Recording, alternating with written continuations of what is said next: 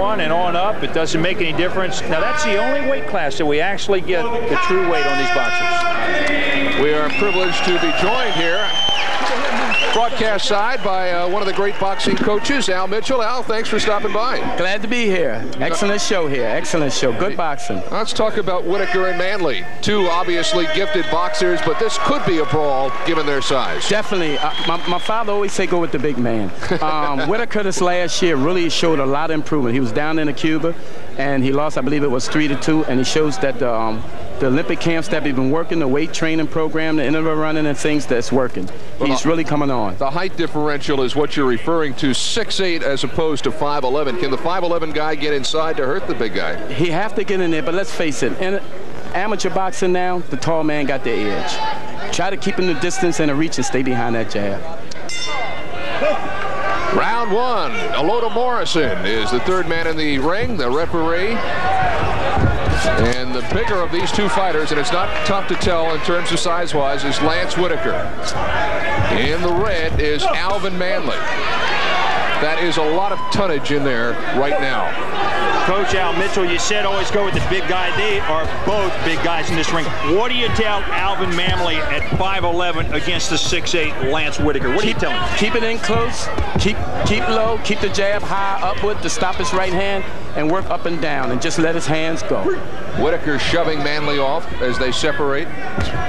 That was a left that was picked off by the gloves. I may be completely out in the woods on this, but I see Manley as having one direction that is straight ahead. I see him as an armored carrier. Well, straight ahead's okay as long as it's not south.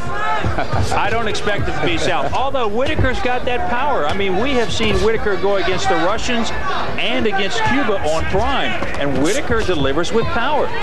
Now, Whitaker is delivering with power here, although Manley slipped a left in there that might have picked up a point for him. But it's Whitaker who's trying now to throw the combinations. Now, Manley came out real slow last night. In fact, he took 2 8 counts in his bout against Darville Williamson, and then came back and won the bout. So he's not a quick starter, Ken. We talked about size, Coach. How do you rate these guys just as fighters?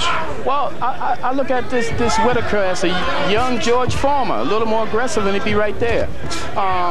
Little short Manley, he got a box like Joe Frazier. You know, they don't score the hooks too much. You know, they want the straight shots. And for a short man to really work, he have to work with the hooks up and down. And a lot of times you might miss that, but the straight shots, you know you score. Man, this is a rematch of the '93 Golden Gloves Championship. Whitaker beat Manley then, so obviously each fighter, not only from training, but also from that, know each other, know their strengths. Manley certainly would have had to have gone to school on that fight. Perhaps it'll help him here tonight. Coach, you've coached Whitaker before. We've talked about his stance. We said he boxed with straight legs, and he perhaps needs to bend his knees a little more. How do you feel he's coming along in that area? He's coming a lot better. But like you say, he needs to bend him more, especially when he's going up and down. He got a problem of just saying straight up, and he's not getting the power on his shots. Manley warned. Now the fight in round one continues. Half minute to go. And Whitaker scoring on a counter with a big left. Neither one of these guys are holding anything back. It was almost an open punch that landed on the side of the head of Manley.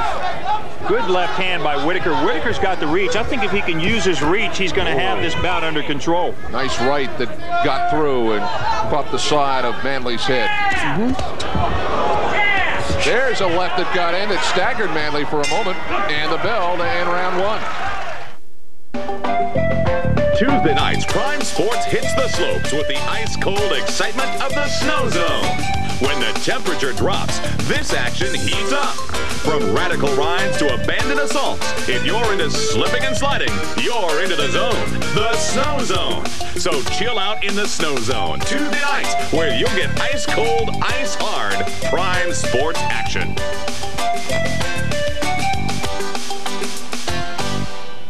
So, Bob, you're not the new kid on the block anymore. Feeling confident about this season? Well, I've been covering Husky hoops for a lot of years now. I was talking to the other Bob. Oh, sorry. Well, Bob, you must be pretty excited about sinking your teeth into a full season of vendor ball. I sure am. I think this team's got great potential. I was talking to the other Bob. Oh, sorry. Bob Bender and Bob Rondo sort out the Pac-10 and other stuff on Husky Hoops with Bob Bender, Wednesdays at 8 on Prime Sports.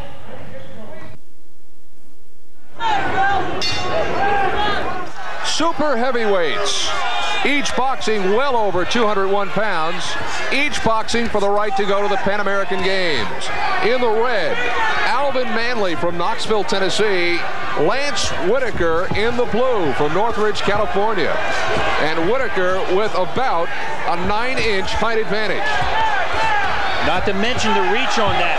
But Manley's neutralizing that reach by moving inside. And that's what we talk about. Whoever boxes their style will win this bout. And the referee urging Manley to get the punches up. But that is quite a reach to get it up near the upper torso of Lance Whitaker.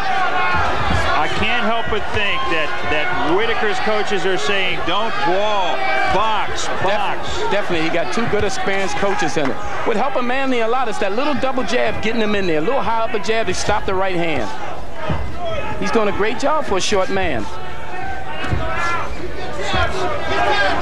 Now you can see the fatigue in both fighters as they move right above us. Manley is getting some blows into the side of Whitaker's head. Whitaker tries the body and separated once again by the referee. I tell you, there is still time to turn the tide in this particular bout. It's anybody's bout. Whitaker just standing there now, not moving right or left, but moving straight ahead and cashing it in on Manley. Manley fortunately turning out of that one. Yeah. A right found its way to the side of Manley's head. Another sneak peek at the scoring with 1:22 to go in this bout. Shows it very, very close. Couple of good scoring blows right there by Whitaker. They're important. It's who won it the most now. Yes, it is. I'm going to say right now, Coach, it's both conditioning and defense. I have to agree with you. And again, Alvin Morrison, the referee, apparently taking a point away from Alvin Manley. That hurt. That hurt. It was a 1-point warning. They're going to give 2 points now to Lance Whitaker. That could have made the difference in this decision.